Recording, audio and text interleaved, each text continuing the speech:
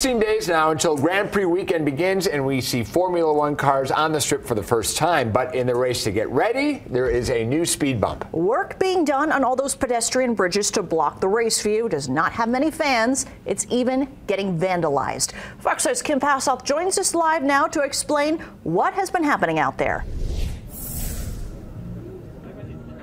Yeah, so we are on the pedestrian bridge over Sands that connects the Venetian to the Wynn, and this bridge in particular has one of the best views of the Sphere. You can see it out right here through the glass, but F1 has put up this film. Some people do not like it, and people have come by. They've actually ripped it off so they can continue to get a clear view. People are going to want to take pictures. It is their first trip to Las Vegas, and for Mary and Tom Short, the Sphere was on the top of the list. When they walked onto this bridge, they first saw the film covering the glass and obstructing the view. I thought, wow, this is not good. But then we started seeing it was ripped off.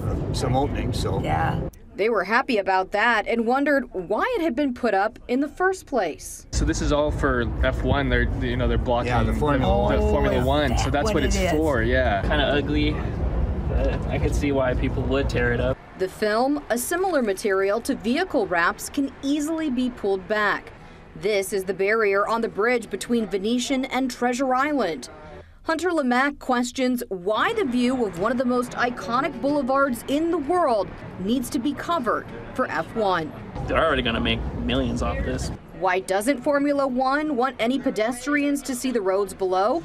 According to Clark County officials, it is for safety, so pedestrians won't stop on the overpass and watch the race, clogging up the bridge with too many people wanting a free glimpse of the race cars zipping below.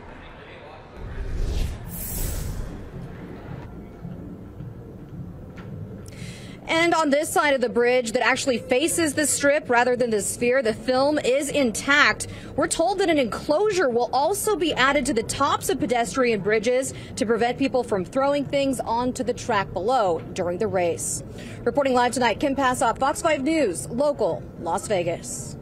We reached out to both Formula One and Clark County about the film being peeled off and who's going to pay to fix it. So far, we have not heard back just yet.